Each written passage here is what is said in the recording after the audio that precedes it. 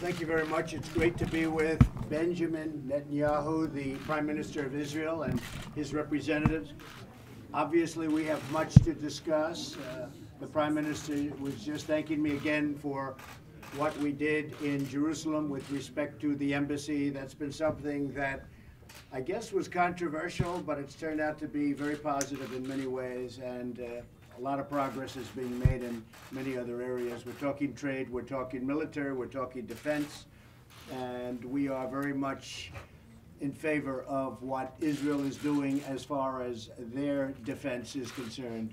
They're aggressive and they have no choice but to be aggressive. It's a very difficult part of the world, so I just want to let Benjamin, let all of the people know, let Bibi know that we are with you, we are with Israel 100%.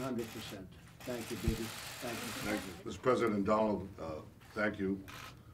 And this is a manifold thank you. First, thank you for your strong words yesterday in the General Assembly against the corrupt terrorist regime in Iran. You back up your strong words with strong actions.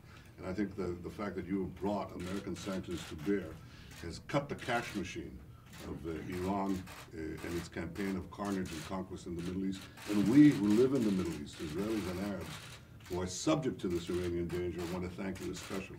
Secondly, I want to thank you for the extraordinary support that you have shown for Israel in this building, in the UN. No one has backed Israel like you do, and we appreciate it. Third, this is the first time that we meet after the American embassy has been moved to Jerusalem. That's right. You've changed history, and you've touched our hearts. And fourth and last, I want to say how much I appreciate your robust defense of Israel's right of self-defense, which you just expressed.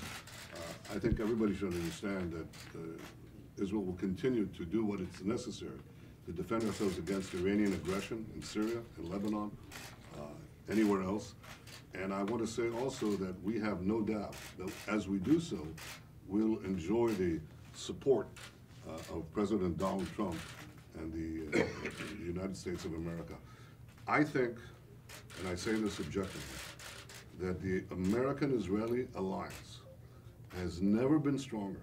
It's stronger than ever before under your leadership. And I look forward to working with you and your team to advance our common interest, security, prosperity, and peace with Israel's neighbors and for the region. And we can do it with you.